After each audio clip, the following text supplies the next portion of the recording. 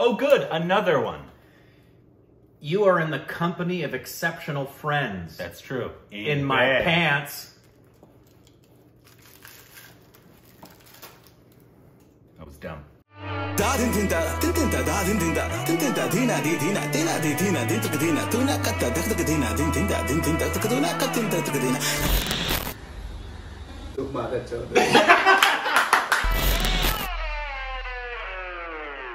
Hey, welcome back to our stupid reactions. It's I'm Corbin. I'm Rick. Also, Instagram, Twitter for more juicy content. It's Juice so is dripping. juicy. It's dripping on the floor. Today, what are we doing, Rick? I don't know, but someone's mad at me for overreacting. Suck my ass. This is a children's channel. Oh, suck my donkey. Today, this is called... I think this is a... Somebody was tripping out. Somebody was either stoned or drunk or up too late. And we both froze at that moment, and they thought their phone glitched. Or their computer. I think this is a instrumental music. This is how to name it, do it, or how to name it, do anything. Say these. Ashwini Koushik's Ilaiyaraaja and Insight. I know I mispronounced that, forgive me. A flute cover for one of Ilaiyaraaja's or Rajasir's. That's much, Rajasir, thank you. Rajasir's many, many magical compositions done by the beautiful Ashwini Koushik. Rajasir is one of the greatest music composers of Indian film industry. We know, and I always butcher his name. Rajasir. In a way, you could call him one of the gurus of A.R. Rahman. A.R. Rahman worked as a pianist in Rajasir's troupe for hundreds of movies. Rajasir won 5 national awards, arguably the most prestigious award in Indian film history. Only Raman Sir has won more, 6. Back in the 80s, there wasn't as much globalization, so knowledge of Rajasir's genius is largely restricted to South India. Yeah, you know, that's something that is so true. That's a benefit and blessing of today as far as getting to be the world being a much smaller place. But yeah, like everybody found out about John Williams because he did international blockbusters. Yeah. But the great composers of other countries, you couldn't get that exposure, so you weren't known. Localized to that, whatever region it's from. Yep. Here we go.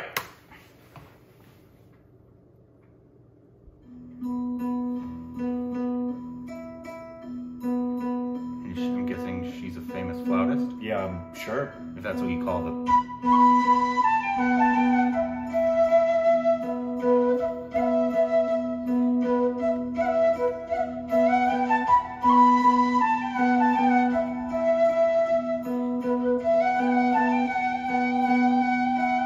Wow.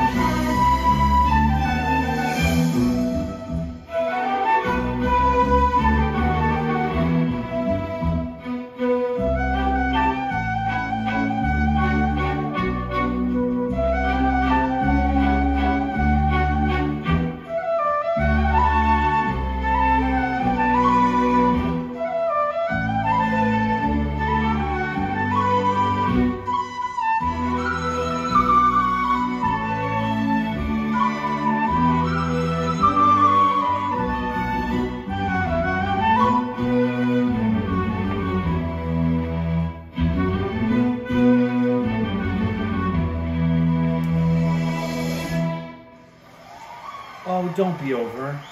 Yeah, that could have gone on. Is that over? Oh, man. How to name it? I would... What a shame.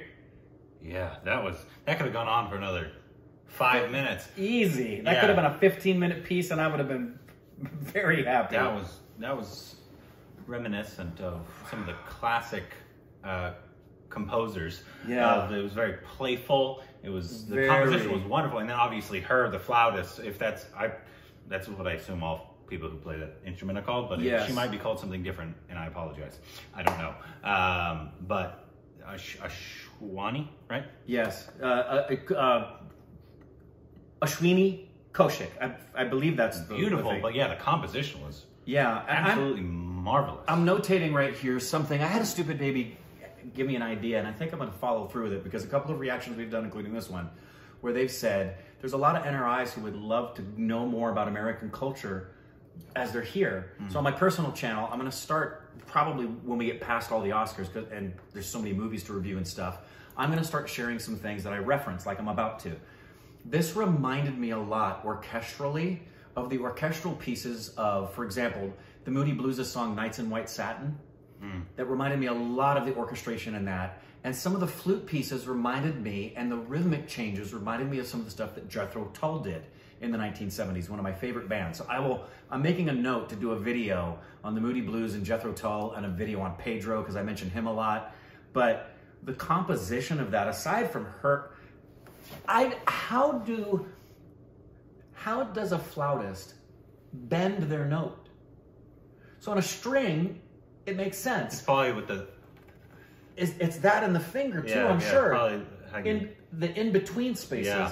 Because with a string, you just bend the string. There's nothing to bend on a wind instrument. I'm sure it's the inflection of like how much you're blowing, along with something with the tongue, finger. and there's a whole bunch of stuff. But when I hear the bending and the sliding in between notes without a sharp change, that's as smooth as any string instrument, I'm awestruck. Yeah, that was absolutely good. We need to learn a lot more about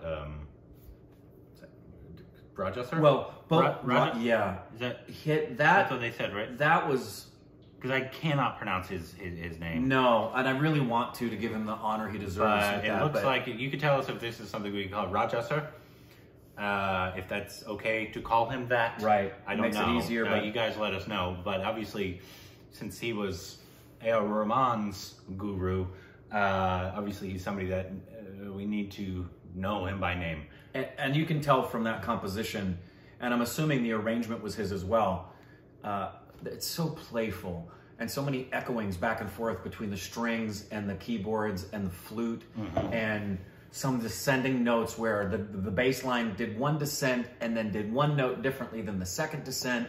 The composition capacity is as good as it gets. That was...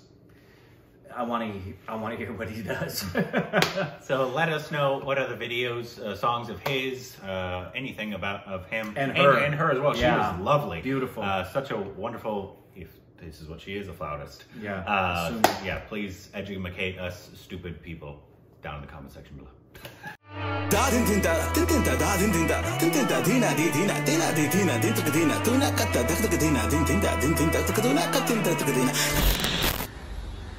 Lúc mà